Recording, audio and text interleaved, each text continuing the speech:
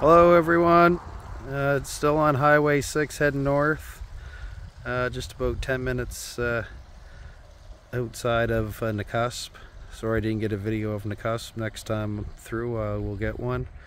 This is a view looking towards the south. It's Arrow Lake, or Upper Arrow Lake. Soon it will become a part of the Columbia River. Quite a distance across there, at least a kilometer or two.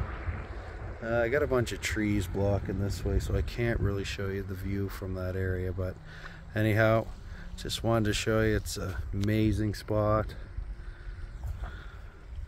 See if I can get over here a little bit. Sorry if the sun's bright, but